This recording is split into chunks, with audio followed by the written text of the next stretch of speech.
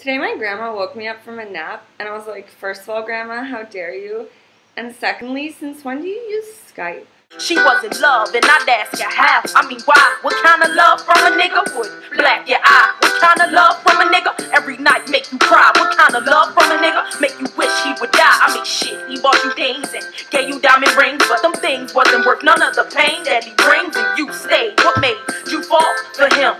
That nigga had the power to make you crawl for him. I thought you was a doctor, be on call for him. Smacked you down. Once I was at a party, just like minding my own business, trying to hit on boys and texting my mom, when suddenly this like ugly loser in Hogan's comes up to me. And I'm like, excuse me, can I help you? And he's like, Taya, why did you never return my calls? And I was like, what are you talking about? And he was like, since that night that we spent together. And I was like, what night in your dreams are you referring to? And he was like, Taya, we met at Pravda, you took me home, we had a beautiful evening, and then you kicked me out. And I was like, I would never do that with you. And he just wouldn't leave me alone. He kept insisting that, like, we've known each other.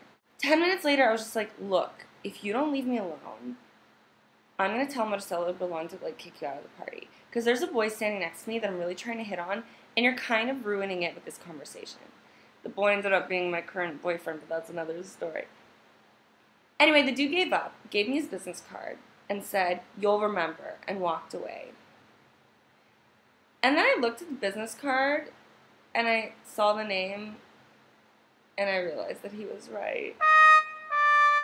Love is blind, and it'll take over your mind. What you think is love is truly not. You need to elevate and find. Love is blind.